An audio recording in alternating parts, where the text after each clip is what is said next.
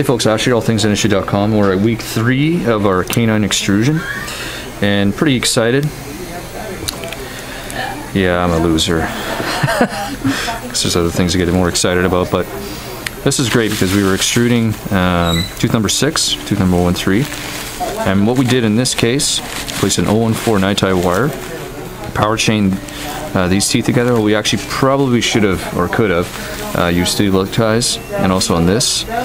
And one of the important things to note is that I put power chain on the mesial wing of this one and the distal wing of this. And this is just so I don't get any rotation. And one way to see how far we've extruded, not only by the length of the tooth, but also how straight the wire is. Before that wire, this night-tie wire was up like this. And now we're almost level. So that's about where we're going. So it's great, week 3. And then we're gonna stabilize it, probably leave it like this, and then start restoring. Cheers.